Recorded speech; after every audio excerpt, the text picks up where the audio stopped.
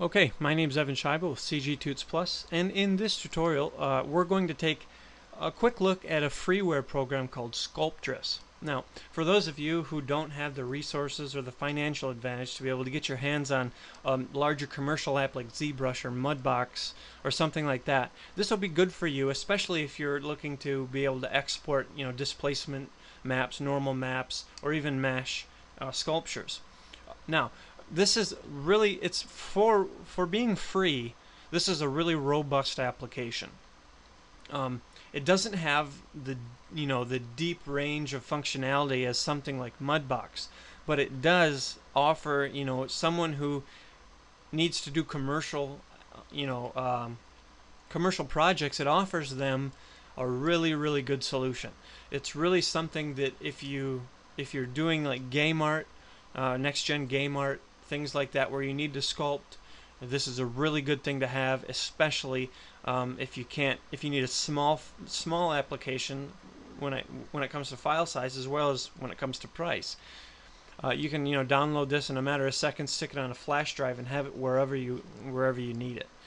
Okay, so I want to show you some basic functionality. So let's just jump in and look at the few of the basic settings. I'll go through the whole little menu you see there. All the basic settings that you need to just get up and running with this.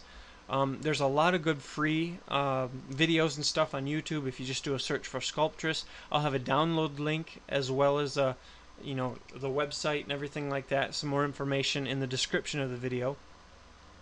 And I hope to just be able to maybe open a door for some of the younger up and coming artists to be able to really jump into 3D sculpting and have an avenue for them to get started. Even if they're working their way up to a commercial app, this is still a good place to start. And even for the professional, this is a great solution and a great option. So we have a few things. You'll notice right off the bat that there is no file menu, edit menu, window menu. There's nothing like that up here in the top.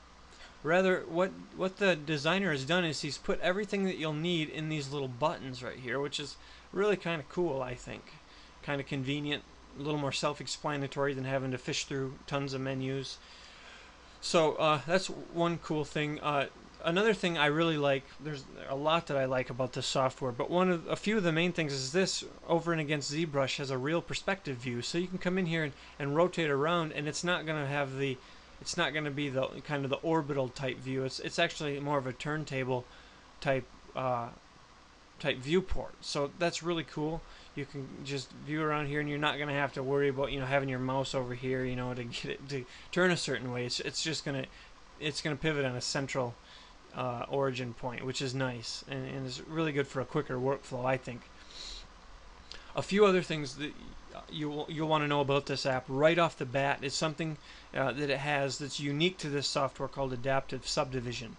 Now, if I go over here in this menu and I hit wireframe, you're going to see that there's something interesting about it. Is that it's a really dense mesh right here, but if I come over here, it's not as dense. Now, that's really handy for really optimizing your mesh and really saving on system resources, especially if you're just looking to export displacement maps and normal maps and things like that. Because you're not going to have to worry about the super high poly count of a universal subdivision, but you can still get the detail in your maps, which is super handy.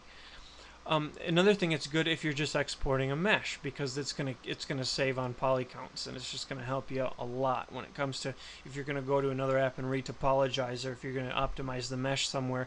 You're not gonna have as much work on your hands. Now, this is just where I messed up. I was just kind of doodling with this sphere, but this is I just messed that up there. Tried to make some nostrils, but didn't turn out too well. Okay, so I'm gonna turn that back off. Just have some graphics card issues running Camtasia and all this other software that I've got going here. So one other thing I want you to know, and right off the bat, is the different material and lighting presets. That's essential when it comes to working in 3D with sculpting, because you're essentially sculpting with light. A different lighting setup with a different material is going to drastically influence the way your model looks. So you're going to want to go through and cycle through different material and lighting presets pretty rapidly to be able to see all the different ways in which your model might be viewed so that you can optimize it for all those different scenarios. And this comes with 11 presets, which are pretty cool. I'll just kind of go through these as I narrate here. And this one is kind of what you would see almost as the default material in something like ZBrush, a little darker in ZBrush, but that's pretty close.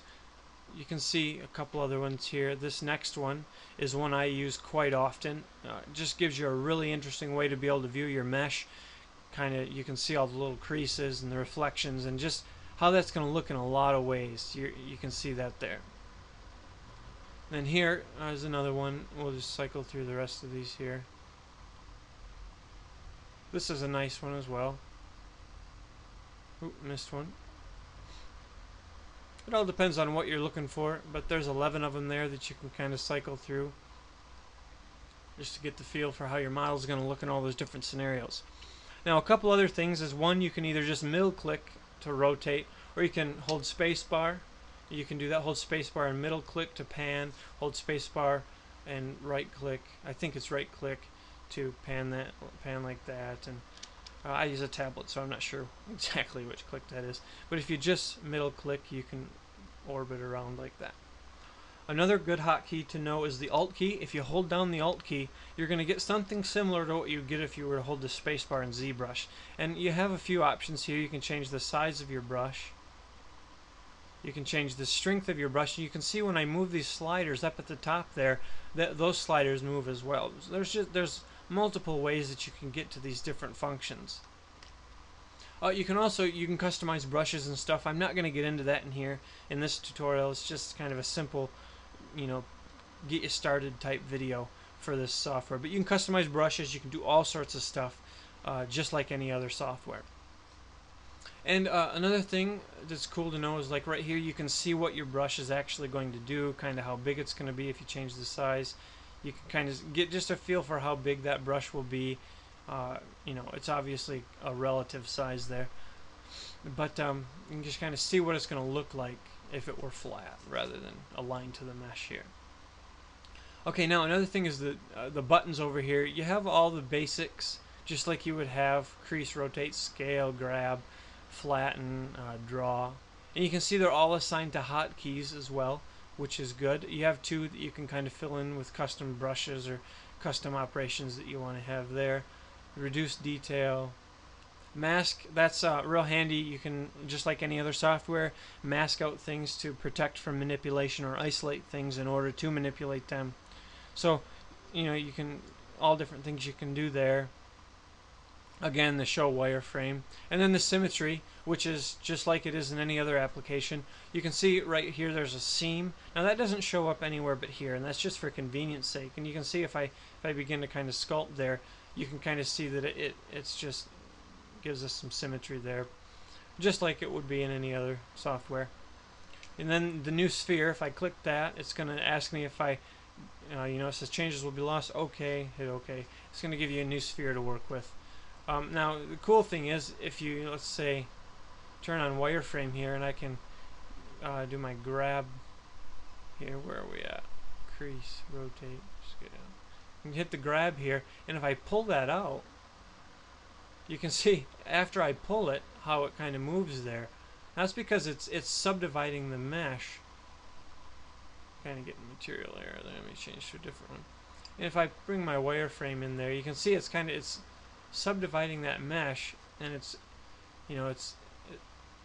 giving you can see how quick you can just do crazy manipulations on this sphere. And obviously you have to come through and maybe smooth that out, things like that. And then over here, bring your detail up a bit. Just gonna smooth that out nice. You just do crazy manipulations on this mesh and not have to worry about your subdivision, because it does it automatically for you, which is, I think, really, really handy and a really cool feature.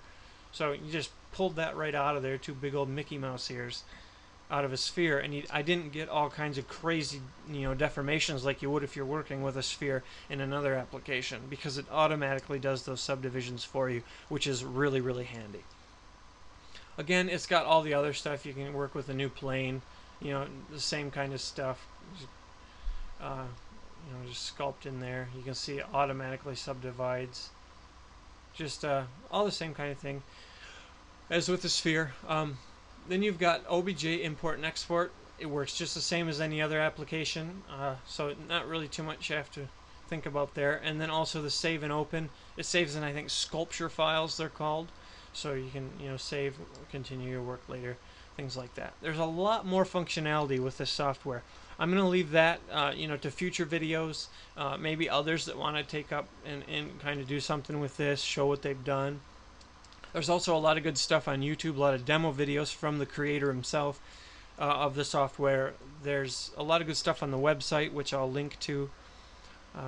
So, again, my name's Evan Scheibel. I hope this was informative. I hope this kind of, you know, opens a door for you to be able to, even if you don't have the resources, to really get into 3D sculpting. And not with a, you know, a mediocre half-wit software, but with something that's really going to serve your needs pretty well.